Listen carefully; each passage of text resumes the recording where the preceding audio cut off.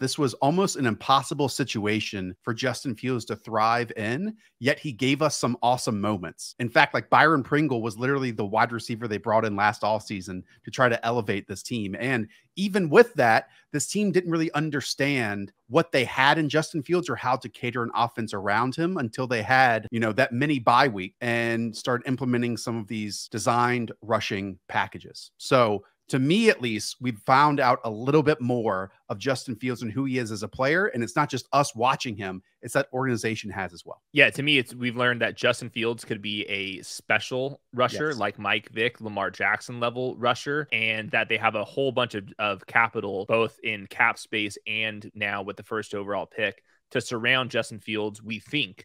The problem is defense. They have some pieces in the secondary, young pieces, but up front, they have basically nothing.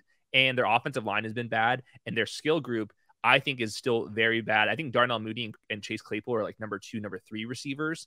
Cole Kmet, I think, is a NFL starter, but not a difference maker. And unfortunately, that pick that they traded for Chase Claypool is now a first overall pick, which is not my favorite use of that. But the front office has to make a big boy decision.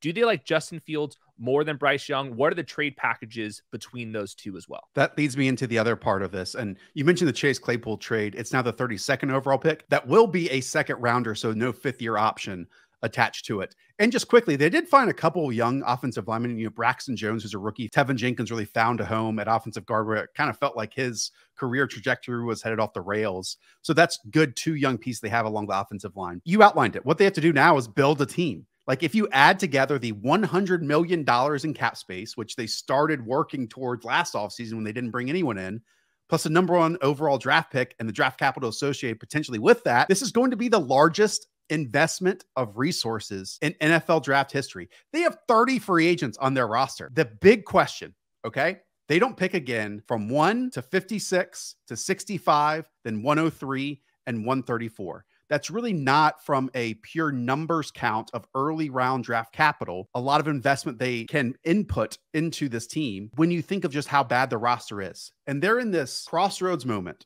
Hayden. And let's have this conversation because it's going to run through the airwaves on Twitter for the next few months. I love Justin Fields. He is a developing thrower, right? They trusted him in the red zone more and more this season. But just point blank period. Where do you think this is going to go? Should they trade the number 1 overall pick and acquire those resources and shorten the gap again to 56 and 65? Or do they take the quarterback that maybe they believe in more with a higher draft evaluation and then trade Justin Fields, who is less of a mystery box as of this moment? So I think fantasy people like Justin Fields more than the NFL did. The NFL draft Justin Fields was in kind of tells us that. I'm not sure you would get a whole lot from Justin Fields, maybe like a mid-first round pick or something like that. To me, like you said, the roster's so depleted that to me, why throw Bryce Young or CJ Stroud into this mix? You are multiple years away still with this. So I would be trading that pick, like you said, from first pick down to late second. That's a pretty big difference. My number 1 goal for the Chicago Bears, get a team to send you their next year's draft pick. You basically free roll Justin Fields this year. You get him some more talent around him. You get another year of development. We see year 3 breakouts all the time. And if Justin Fields doesn't develop as a quarterback and they're still bottom 3 in all these passing metrics, and this is a passing league, even if you are Justin Fields, then you will be picking really high again. Or the team that you're trading for that had CJ Stroud or Bryce Young, rookie quarterbacks sometimes don't do very well. And I would want as many bullets to potentially have a top 5 pick the following season. So if they can get a 2024 first rounder, get Caleb Williams or the kid from North Carolina, that to me would be the win. There's a few ways of looking at it. I think no matter what, you are rarely in a position to select the top quarterback evaluation on your board, and they are in it. They just also so happen to have a quote unquote special talent that we've talked about this season. Now, as much as I can call some special skills that Justin Fields has, I will readily admit he's not a perfect player. He still has a lot of improvement to go.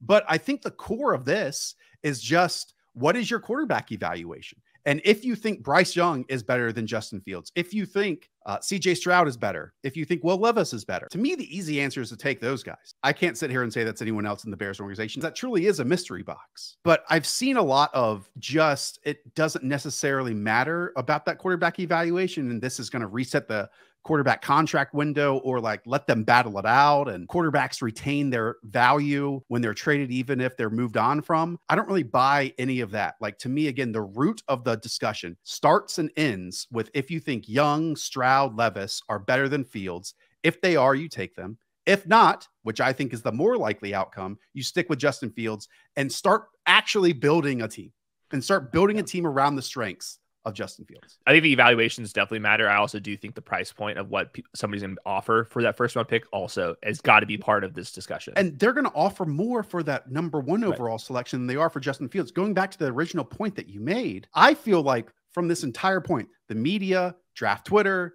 fantasy analysts, whoever, have liked Justin Fields more than the NFL has. They allowed him to drop for a reason. And so often when players are on their rookie contracts, teams go back to those pre-draft evaluations than they do about applying what they've shown on the field so far. And we like him for fantasy, but I think a lot of GMs will look at this Justin Fields last season and be like, they couldn't pass the ball at all. He's taking absurd outlier level amount of sacks here. Yes. So yeah, I think to me, it's just, you're not winning this next year. Free roll it and see if you can get one of these teams like the Panthers, the Colts, or somebody to trade up the Titans.